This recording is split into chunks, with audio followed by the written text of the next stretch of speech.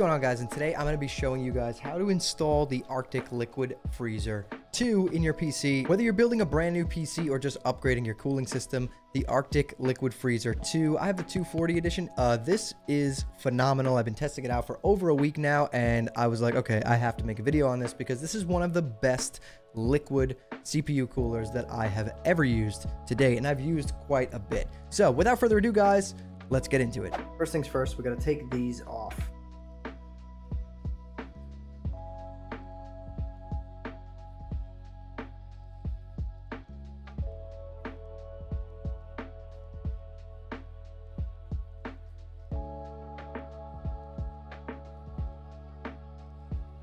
So we have those off.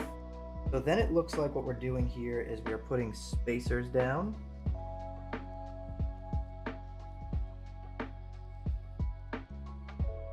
Bracket right here.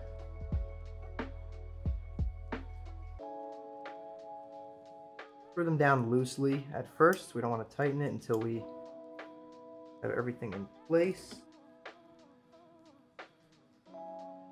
Okay, both are in place, so we can lightly tighten them down a little bit. Those are secure. Let's put the next bracket up top.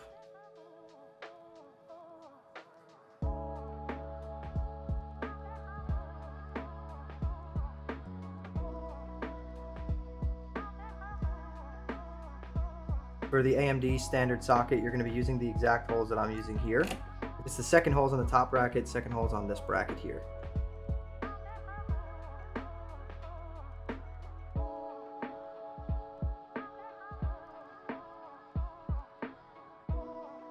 Brackets are in place. It's going to fit just like that. Next, what we want to do is install our cold plate. Gonna go just like that. Boom.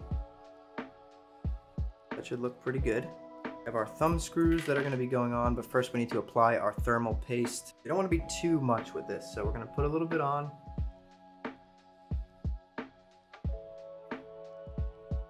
Spread that around and see what it looks like.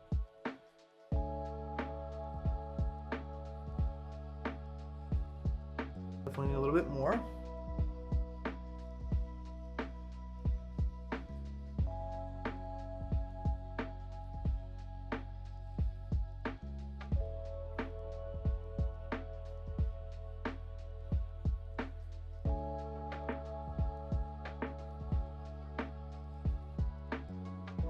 Okay, pretty good amount to me. Get a little bit more in this corner, maybe right here. Okay, so we can now put that aside, and it's time to mount our cooler. So we gotta first remove this adhesive on the copper plate itself.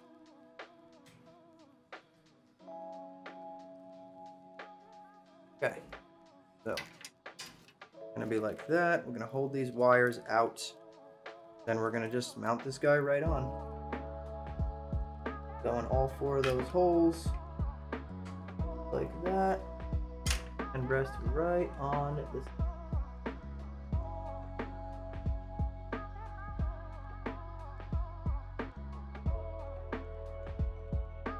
Take our thumb screws on each corner.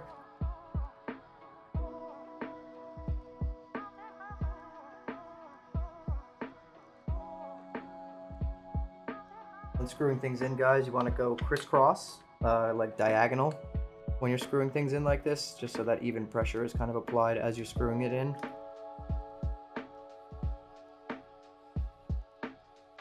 Okay, I got those two on. We'll just screw these on and then we'll tighten it with a screwdriver.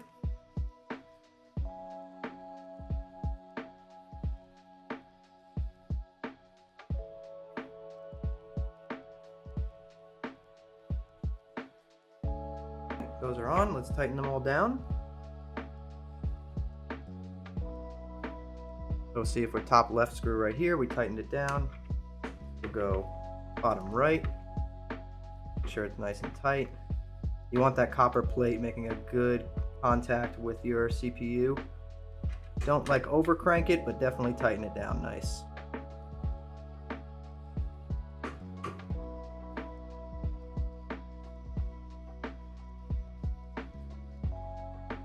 Okay.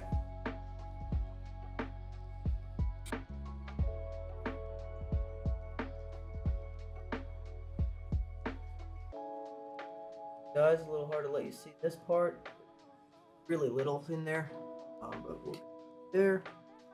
And this one wire is a little bit long, a little bit longer than I would have liked, to be honest. Maybe I could wrap it around or under this way. Really no way to hide this one, huh? It's a little bit long, but that's okay. We'll figure it out afterwards.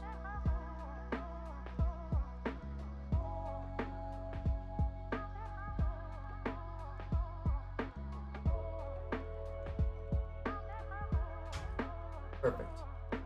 Okay. We could kind of tie this to the actual other cables when we're done there. But okay, our cooler is mounted. All right, so that about wraps it up, guys. That is how you install the Arctic Liquid Freezer 2 in your PC. You can pretty much take this advice and use it when installing any CPU coolers, but specifically for this video, I used this one. They all come with different mounting brackets. They're pretty generic when it comes to mounting in different PCs with different motherboards and different sockets. There's one thing, obviously, that you guys just need to pay attention to, and if you're buying a CPU cooler that requires you to install a backplate, which this one did not, you need to make sure that you get that specific backplate from the manufacturer and make sure that your motherboard is compatible. Some of them have pre-installed backplates. I'm pretty sure most of them you can take off and install the custom one, but just double check on that. But if you're purchasing the Arctic Liquid Freezer 2, this is the ARGB edition.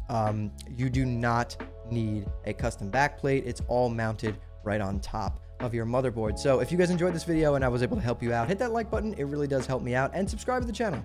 Turn on post notifications so you don't miss the next time I post a video. And if you want to hang out with me live, I stream on Twitch Monday through Friday at 8 p.m. Eastern time. I'll drop a link to that in the description below this video. But anyways, guys, that's all from me. I want you to keep those hammers up, and I'll see you next time.